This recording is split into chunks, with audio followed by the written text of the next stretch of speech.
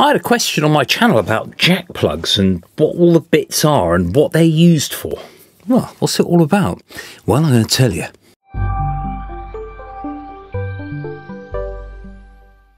Now, the eponymous jack plug has been around for over 130 years. That's how good a design it is. Now, we've got various different things here. Now, we've got two sizes. We have 3.5mm, which is the familiar headphone jack that we might have.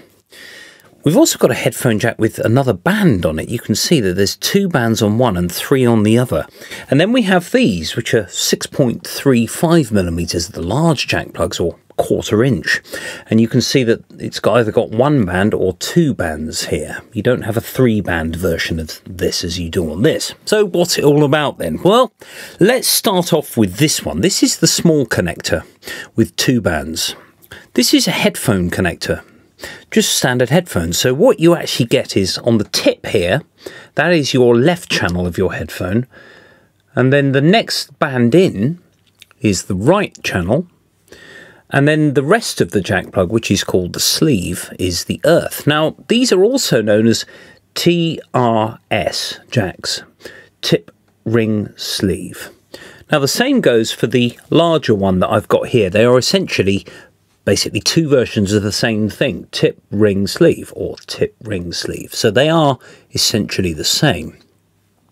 However, the uses, you usually use this one for headphones and this one, but this can also be used for something else, or 2 other things in fact. It can be used for a balanced line transmission, I'll explain that in a minute, or it can be used for an expression pedal. So if I've got something like this, which I'd connect to a keyboard, you can see there's input, output, and EXP, which is expression. So you plug your lead in there, and then the pedal controls the output level of your keyboard, or it can send MIDI data and all of that sort of thing as well. So you'd need a stereo jack plug for that. So far we've got headphones or the expression pedal. Now, I mentioned the idea of a balanced line, or you know, what's balanced and unbalanced? Well, in short, this one is balanced, that one is unbalanced. Balanced, unbalanced. Now, the reason for that, if we look at these 2 jacks, wherever you have the sleeve here, that is ground. So you've got ground here and ground here. Now, the top of this one, with the 1 band, is the signal wire. So if you're plugging into a guitar, the output of the pickup appears on this one. And that's what plugs into your amplifier and then amplifies the sound. This is always the ground, or earth. With this one, you have 2 signals. You have a signal here and a signal here, and then the sleeve. Now, these 2 signals are essentially exactly the same signal. So let's say I'm speaking at the moment. The microphone is essentially a 3-pin XLR, so it's synonymous with this, really. So you have a signal here, exactly the same signal here, but exactly in reverse. So instead of your speaker coming out and going back in, it's going in and out. So you have a wave that does this and a wave that does that in exactly the opposite form. You think, well, what good's that? Because we all know at school that +1 and -1, if you combine those, you get 0, you get nothing. So what's the point then? Well, what happens is that when the 2 signals reach the destination, whether it be a mixing desk, an amplifier, or anything else, one of these signals is then turned upside down. So instead of this and this, we get that and another one of those, which add together to make a stronger signal. So why do that then? Why don't you just send the single line? Just that one. What's the point of sending 2 things? Well, what happens is that any interference that comes, this could be lighting, it could be mains, it could be any electromagnetic interference that gets into this cable here, will appear exactly the same on both of the connectors. So you'll get a on one and on another. You'll get exactly the same thing on these 2. But as we remember, when we get to the input, whether it be your mixing desk or your amplifier, it turns one of those signals upside down. So you end up with that and that. As we know from school, plus and a minus combine to make 0. So what it does is it actually preserves the original signal because it was upside down in the first place and gets rid of the interference. That's how it works. That's how a balanced line works.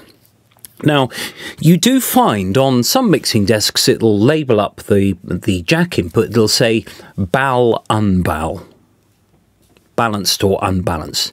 Actually, what it can do is it can cope with either an unbalanced signal or a balanced signal. And that is true of all balanced lines. You can output something from a balanced line and turn it into an unbalanced one, and vice versa. You can actually plug an unbalanced something into a balanced line and it will convert it the other end. Now, what happens actually, if you look at these two jack plugs, you can see that the extra band on here is exactly aligned with the ground here. So all you're doing when you're plugging in unbalanced to balanced and vice versa is you're simply shorting out one of your signal wires. It doesn't do any damage to the equipment because the equipment will know how to cope with it. Actually, it just says, oh, okay, well, you can just have that one then. So when you are soldering up an XLR connector, for example, now this is important as well. When you're wiring up an XLR, and the XLR is one of these connectors here. I mean, you can see in the end of the mic you've got the XLR, the 3 pins here versus the 3 things on here. So when you wire up something like this to this, which you wouldn't really do for a microphone, but what you have is you have pin 1. The pins are actually labelled. They're moulded onto the plastic inside the XLR connector. And what you have is you have pins 1, 2 and 3. That equates to pin 1, which is always ground, and then 2 and 3 can be actually switched between here. The American standard says that pin 2 is this one, and pin 3 is that one, whereas in Europe, it's the other way around. Kind of doesn't really matter as long as it's the same, especially if you're sending 2 channels, for example. Now, just going back to the headphone connector, as I said, this one, the little stereo one, isn't really used for balanced line signals at all. So you can only use a jack plug like this for a balanced line or headphones. You can't use them for both. You can't send stereo balanced. There's not really any such thing on one cable. This one here, this is the one with an extra band. You can see that there's another band halfway down what was the sleeve on the other one. So we have something where you can see that there's an extra band halfway down this one. Now this is what is used on modern headphone systems where you have a microphone built into your headphones. So what you actually have now is on the tip here, that's your left channel. The right channel is the next band down. The next band down from that is actually the microphone. So you're sending microphone and speaker signals or headphone signals down the same cable. It's not really of any professional use. And the only trouble is with this, and I've made a video about this, how do you convert?